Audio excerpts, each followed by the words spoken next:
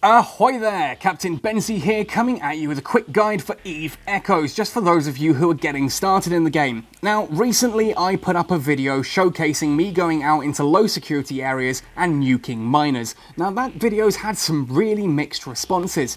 Some people sitting there laughing at it and going, yep, good, you need to teach these people a lesson. Other people getting quite offended and upset by it. You know, how dare I blow up all these poor, helpless, defenseless ships?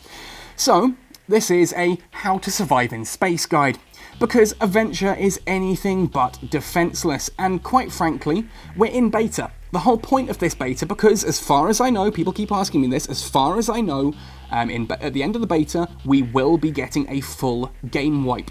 Now, those people who played in Alpha and came across the beta did get a whole bonus to their skill points, so it's entirely possible that those of us playing beta will get some of our skill points sort of refunded to us and immediately available for use once we go into live.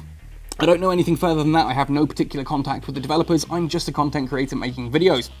Now, that said, the point of beta, therefore, obviously is for us to be testing the game and giving our feedback, but also, for me, I'm using this as a great way of finding out how to do things. And I would rather learn the valuable lessons in a beta, where I'm going to lose everything at the end anyway, than I would in live.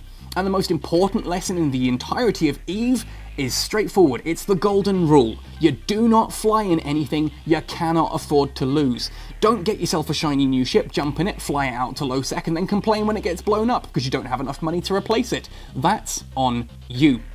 Now, what we're going to do in this video is ultimately go over the basics of navigating in space and how to survive as a low security miner.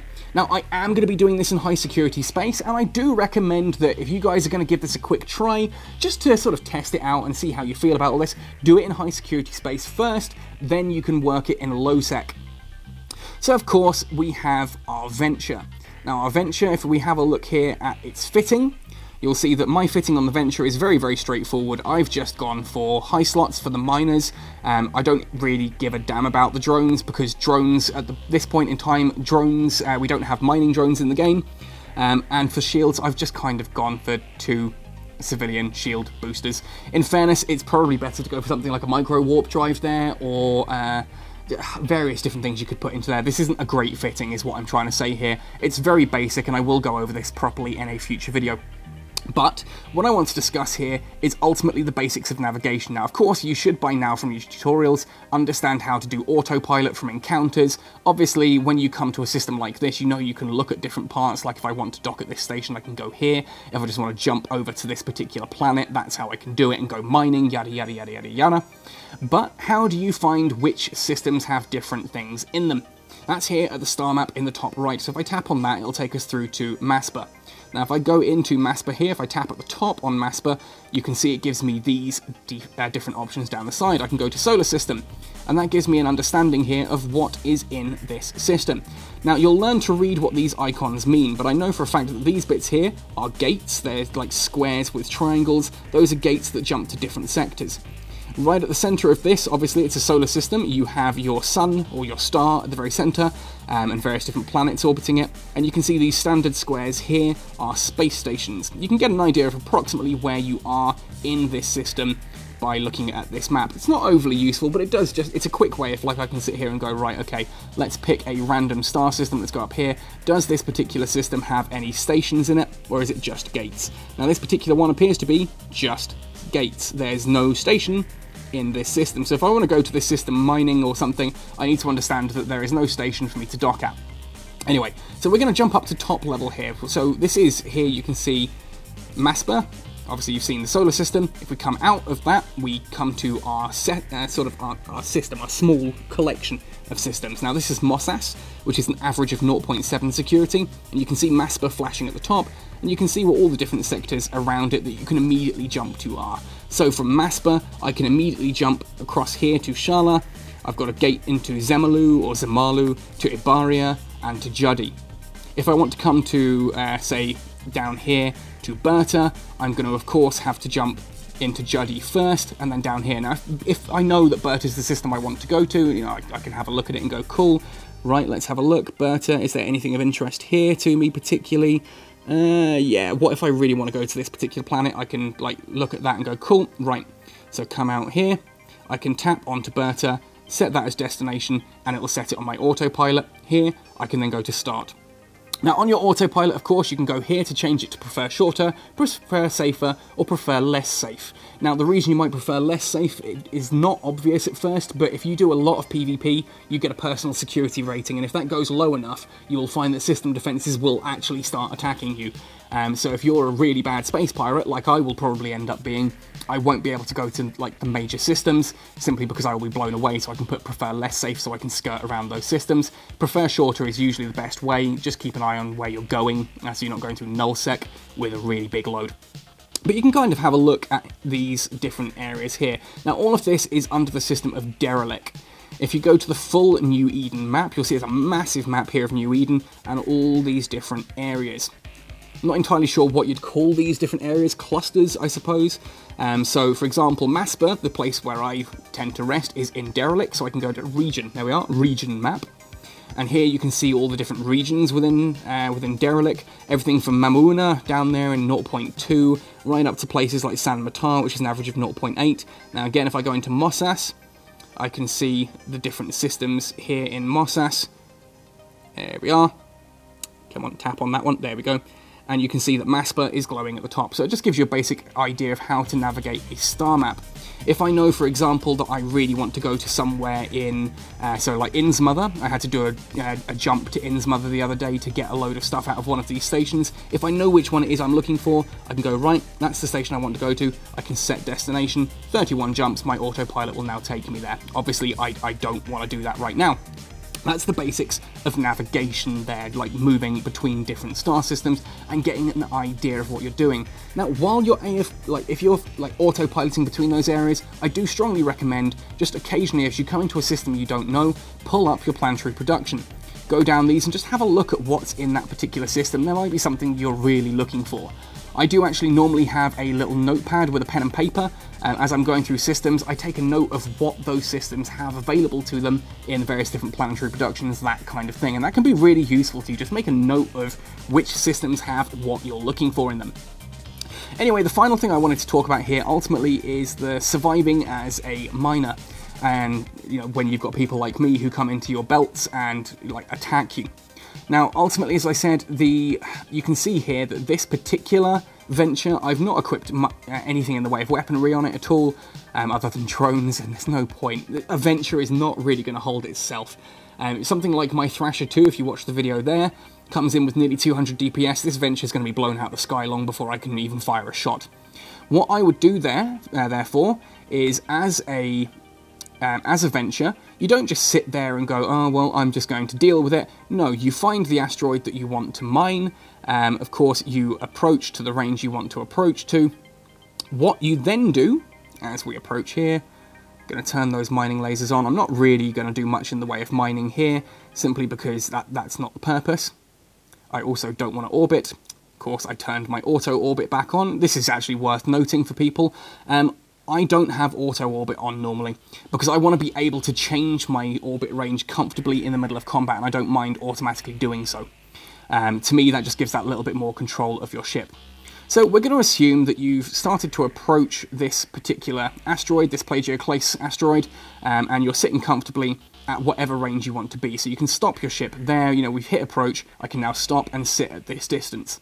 Now, of course, this is 0.8 security. No one is coming to me at this point. Let's end that just to get it off the screen. No one is going to come and kill me here. I can safely AFK mine in high security for now. There is every chance that belt rats are going to be added to EVE, and there may therefore be NPC pirates appear in asteroid belts that you'll need to be careful of. But imagine you're in a low security system and you're sitting here, you're mining, but you want to make sure that if someone jumps into the system, you're not going to be blown to smithereens. Well, first things first, what you need to do then is to align yourself to a way out. So I'm going to look here at this particular gate. Now there are two ways you can do this. You can either just kind of double tap the screen and it should point your ship in approximately that direction. I'm not sure if it's the Wi-Fi or, yeah, there we go, get there eventually. And we're kind of now facing that direction, which means if I need to warp this quickly, I'm already facing it, I can quickly tap and hit warp.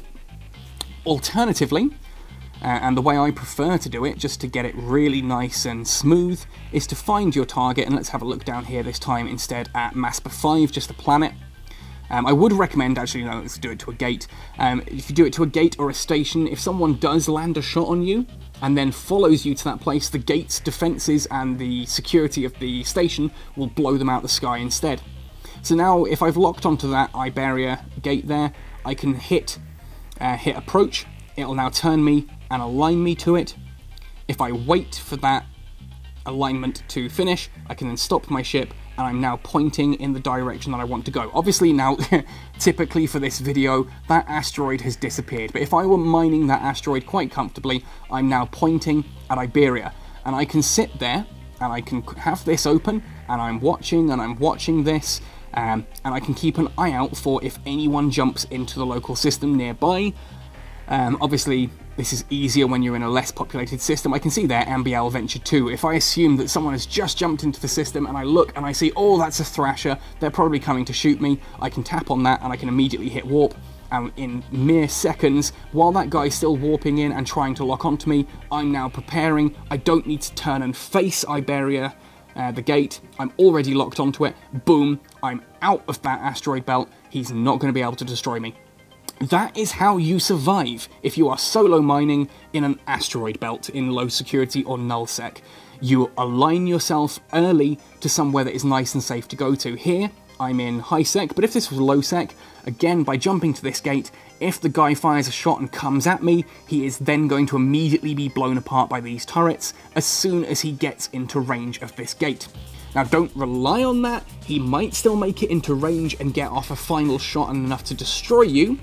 So do be careful and get ready to jump again if needs be. Like now that I've landed here, I'm going to immediately look for somewhere else to jump to. Ideally, as soon as you get here, look for a station and align to that. Again, just hit approach so that we align ourselves toward that station. This way, if this guy does jump into this system and immediately appears here, as soon as I see him appear there in local, I can quickly tap down here, and again, I can jump straight through to that station. And that will warp me very quickly across. If I've taken any form of damage at all, I can dock and I can repair. That is how, as a miner, you survive in space. You are not a combat machine, you are not safe going AFK in anything below 0.5. Currently, in 0.5 or higher, because there are no belt rats, and because you cannot engage people in high security areas, because of how the game is currently set up, beta, subject to change, you are safe to AFK mine in 0.5 or higher. If you're 0.5 or lower, pre-align yourself to a gate or to a station, and keep an eye on your overview. And as soon as you see another player come in a ship that is not a mining ship, you get the hell out of there as quickly as possible. So don't come to me crying that, oh, it's so harsh that people are blowing up ventures. That's on you. It is a lucrative industry, and it helps EVE in several ways. To just finish this video, I'm going to mention those. Now, if you are in EVE, and you want to be a pirate, that can be a very lucrative business. I can go into a mining belt, an asteroid belt, I can blow up a miner, drift back to a nearby station, come back with a big ship, or if I've got a decent enough cargo hold, I can loot what I want there, take it back to station, drop it off, jump out and grab the rest kind of thing. I can pick and choose from their loot. It can be a very lucrative way of getting loot very quickly and thus earning a lot of money. So 1, piracy is a completely valid way of making money in EVE. Secondarily, my old job in my corporation, as I said, used to be protection for miners. My job was to sit and watch miners. I would be in a belt with the miners, they'd be doing their thing in nullsec, collecting all their ores, and as soon as an enemy ship jumped into the belt, they would, having pre-aligned, jump to somewhere safe, and I would lock onto and engage whichever target had just entered our asteroid belt and blow him sky high. Now, not only would I get the bounty for killing him if he was a particularly notorious pirate, I would get whatever loot was in his hold, and as a thank you, I would get a small cut of the ores that those miners were mining and gathering. So it was a great way for me to make money. Go, if you sit there and complain that, oh, pirates ruin the game, no they don't, they created a job for me back in EVE. If you want to go combat heavy in the game, then protecting miners and protecting haulage convoys can be a really great way to make some money on the side. Secondarily, of course, that's, in addition to whatever loot you grab. Secondarily, if you're a guy who is mining and making ships, well, there are only so many players in EVE, and if all those people have all the ships they want, then you're not going to be selling any more of your ships, are you? If you're mining materials to make Venture 1, 2 and 3 ships and selling them on the market, you're going to kind of hope that people are losing their ventures, and if idiots with more money than sense are going to go AFK mining, then you kind of want them to occasionally get blown up, so that they have to come back to you and buy a new ship. It's just good business. Anyway, that's my reasonings for why I'm quite happy to blow up ventures who are mining AFK in low and null security, and I do hope you'll come and join me. Teach these people that AFK mining in low security is not a valid strategy. It is not a great way to do things. They need to learn that now, while we're still in beta, and while they're going to lose everything anyway. Don't let them learn it in live, because that sucks. Anyway, folks, I do hope to see some of you guys out there in the belts blowing up some AFK miners, and if you are a miner who likes to go AFK, hopefully this will inspire you to stop going AFK in low security. And if nothing else, hopefully it will inspire you to learn how to mine safely. Because heck, even if I'm not advocating for people to do all this kind of PvP ratting and stealing your stuff, if I'm not advocating piracy, someone else out there will be. Ergo, it's important that you learn how to protect yourself from it. Anyway, folks, as usual, I do hope you've enjoyed this video. Let me know down in the comment section below. Of course, come and tell me how wrong I am and how horrific it is that I'm blowing up poor defenseless miners. Boo-hoo. Lol. They're running around with all that juicy ore in their hold and flying like an idiot. I'm going to take it from them. Makes them stronger. Character building. Thanks for watching, folks. Happy sailing, and see you in New Eden.